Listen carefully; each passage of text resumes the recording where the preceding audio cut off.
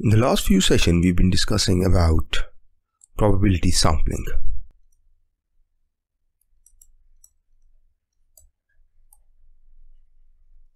And we've discussed simple random sampling. We've done stratified random sampling. We've done systematic sampling. Now in this session, we are going to talk about non-probability sampling.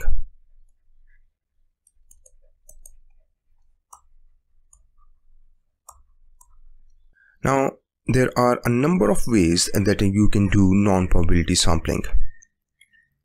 But what is non-probability sampling? In non-probability sampling, you are not associating any chance with the elements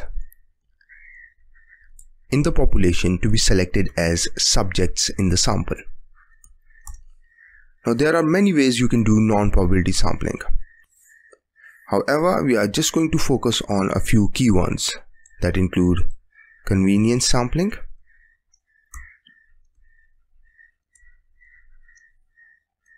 snowball sampling,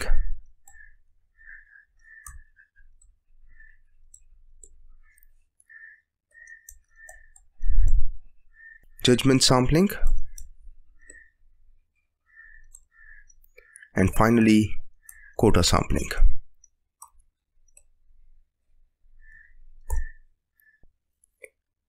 Now let's start with convenience sampling.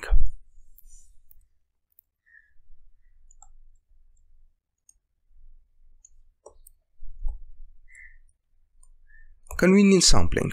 Now, as the name indicates, it is based on the convenience of the researchers. Let's assume I want to study students in higher education. Now, I teach at a particular university here in Pakistan. Now, based on my convenience, I'm going to distribute the questionnaire among my own students or the ones that are studying at my university. Or if I am to conduct a research, let's say on faculty. Now, the most suitable for me would be those that are teaching at my own university or those that I know. However, what about the rest of them? What about the rest of the population? Well, I did not give them any chance to be selected as subjects in my study because I totally based my study on convenience sampling. So this is what you call convenience sampling. The next one is snowball sampling.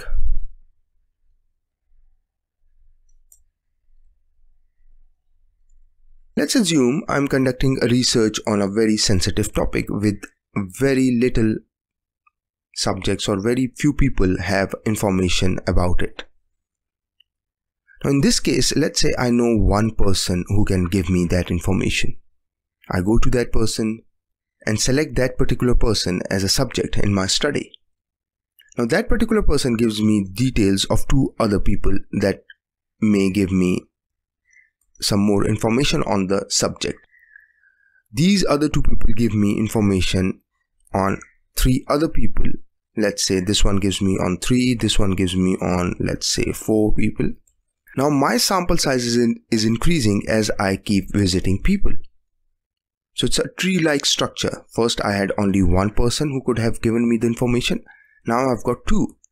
And based on those 2 people, I've got 3 here and 4 here. So your sample size increases as you go along. So it's like you're building a snowball or you're making a snowball. The next one is judgment sampling.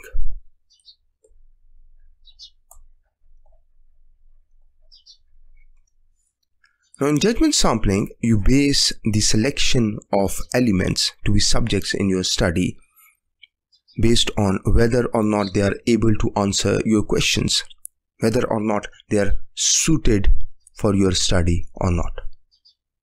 Now let's look at some text that I've selected for you. So non-probability sampling, it's a very good resource. The link will be shared in the description.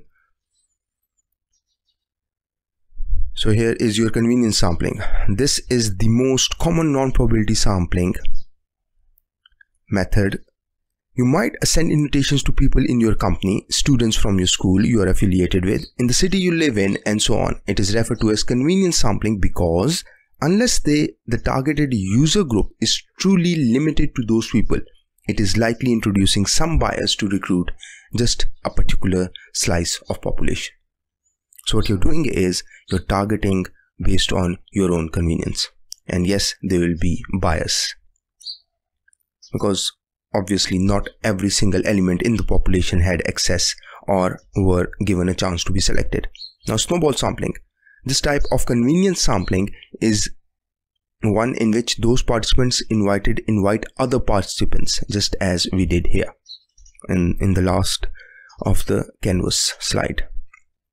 And then there is judgment sampling. Let's have a look at judgment sampling.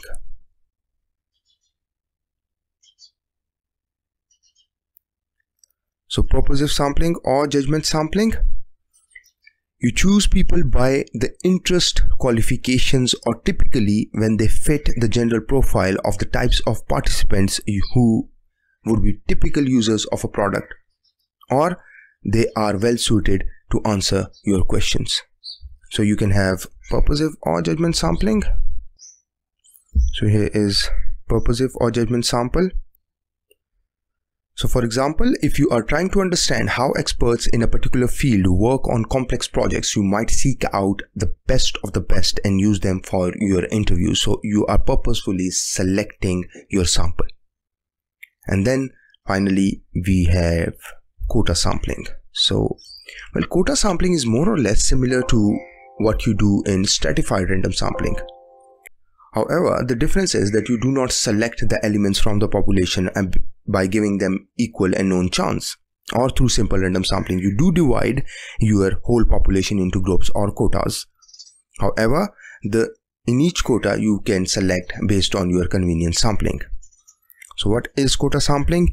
You try to obtain participants in relative proportions as we did in stratified random sampling. And this is based on their presence in the population.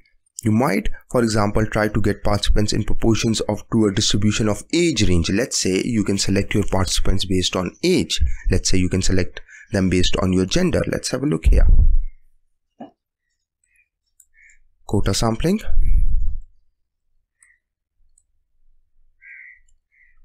And let's say I divided based on age 21 to 35, 36 to 45, 46 to 55.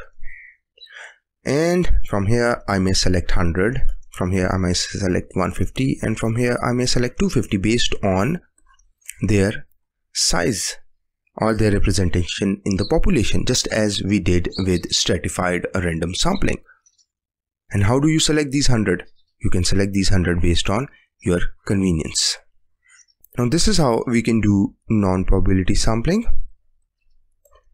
Now we've had detailed discussion on probability sampling and non-probability sampling. Now obviously it is much easier for us to go with a non-probability sampling and very difficult to go for probability sampling, because not every time we are going to have a complete detail of the population and every member, that is the elements in the population. However, whenever you are doing non-probability sampling, be very cautious about it.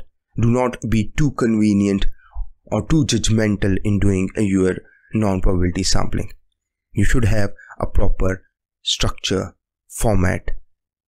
You should do it cautiously without just doing it for the sake of doing it, because obviously that affects the results of your study. I hope now the concept of probability and non-probability sampling would be clear. The link to this particular tutorial will be shared in the description as well.